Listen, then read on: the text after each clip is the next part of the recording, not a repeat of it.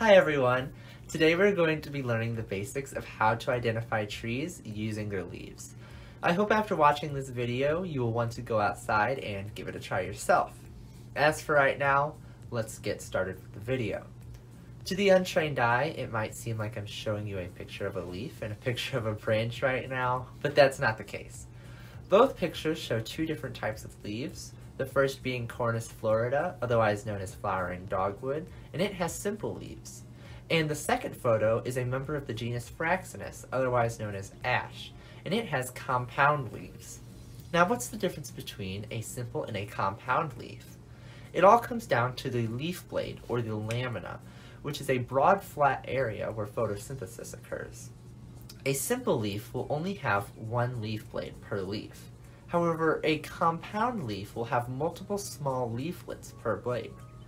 If you look at our example compound leaf, it has 7 total leaflets. A leaflet itself is a leaf-like structure that makes up a compound leaf. Now what about those little nubs that are at the ends of the leaves? Those are the petioles, which is the part of the stalk that connects the leaf to the stem.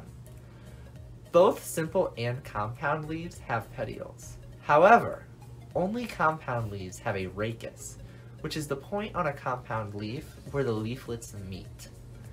A helpful way to determine if you have a simple or a compound leaf is to look for a bud. Here we have a photo of the stem of a Juglans nigra, otherwise known as a black walnut tree. In this photo we can spot multiple lateral or axillary buds, which are buds that reside on the side of a stem.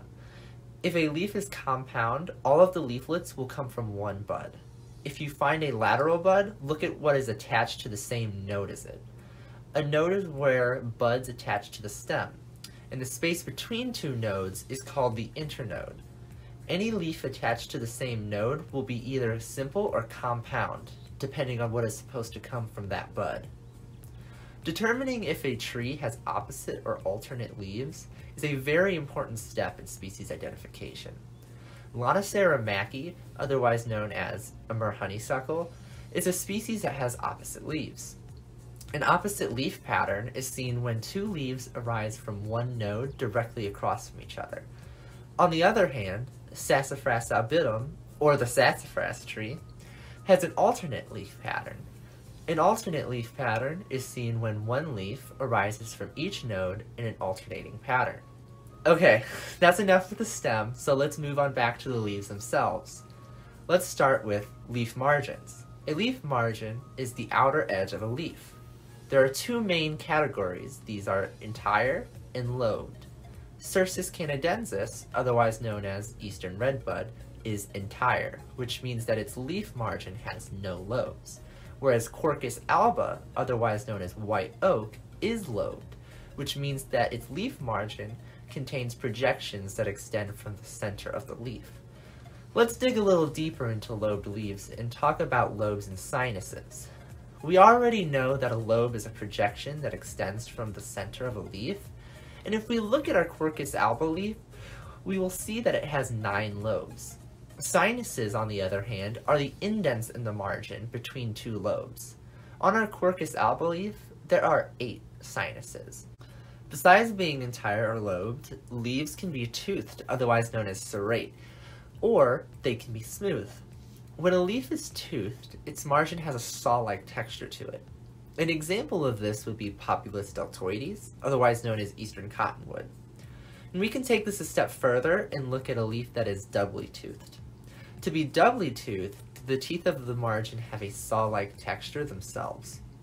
An example of a genus with doubly toothed leaves would be Ulmus, otherwise known as elm. Lastly, for smooth leaves, there are no teeth present on the leaf margin. An example of this would be Cercis canadensis. Veining patterns are also helpful in leaf identification because they influence the overall shape of the leaf. There are 2 main types of veining patterns for simple leaves that are super important to know. The first veining pattern is palmate, which looks like if you were to put your hand out in front of you and spread your fingers. Acer saccharum, otherwise known as sugar maple, is a very well-known species that has a palmate veining pattern.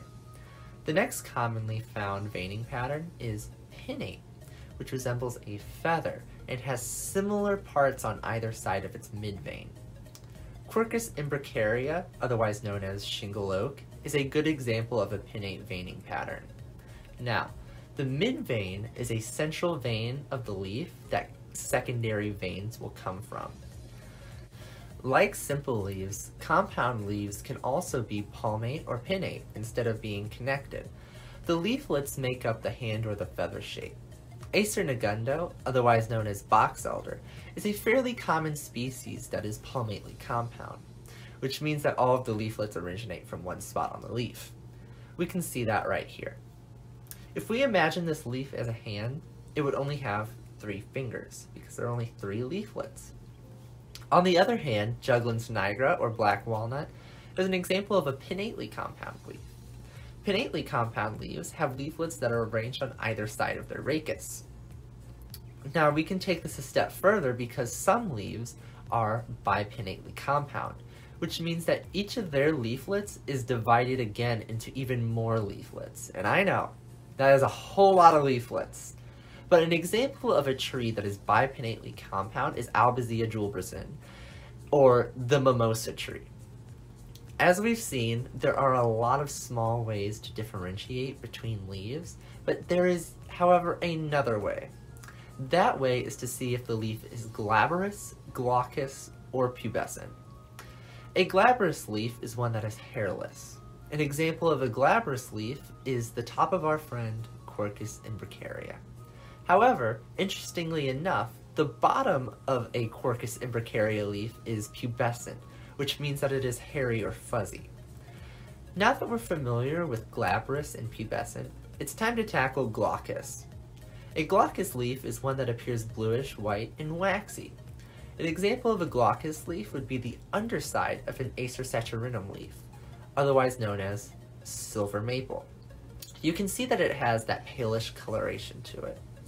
Now there are some additional traits that leaves may have that we as plant identifiers could put to use. Some leaves, like those of Quercus rubra, otherwise known as red oak, have bristles at the end of their leaves. A bristle is a stiff hair that typically occurs at the end of a lobe. Another trait that is less common is glands. A species in my area that has glands is Prunus serotina, otherwise known as black cherry. Glands release nectar as a way to pay insects that eat herbivorous insects that can be harmful to the cherry tree. Lastly, stipules are a pair of leaf-like structures that grow at the end of a petiole. The stipules pictured are that of Liriodendron tulipifera, or the tulip tree. After they fall off, they leave behind a stipule scar, and in this case, it will be all the way around the twig of the tree. This can be useful for identifying the twig in the wintertime.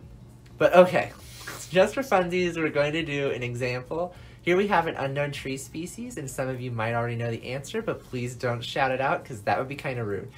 But we're going to work through a series of questions to review what we've learned, and together we are going to identify this tree. So there are 6 main questions you should keep in mind when you are identifying a tree. The first being, is it opposite or alternate? Based on the section of the twig shown here, we can safely say that it is alternate, because the leaves are attached in an alternating pattern. Are the leaves simple or compound? They'd be simple because they are not broken into leaflets. Are our leaves toothed or smooth?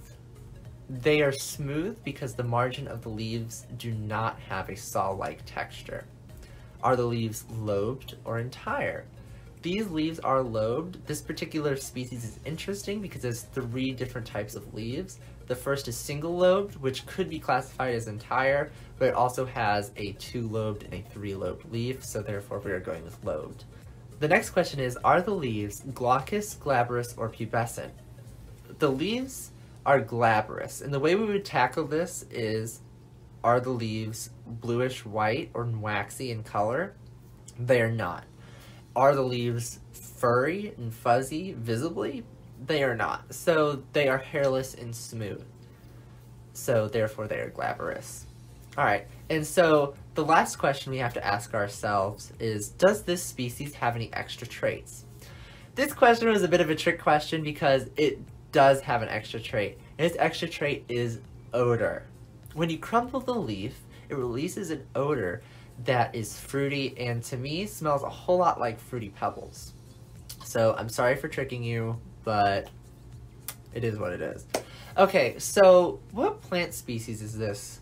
It is none other than Sassafras albidum, otherwise known as the sassafras tree. Alright, well that is all for this video. I will have a list of the vocabulary words that we went over in this video up in the comment section below. And I hope that you all enjoyed this video. If you did, don't forget to like and subscribe. And I hope to see you all in my next videos. Thanks for watching. Bye.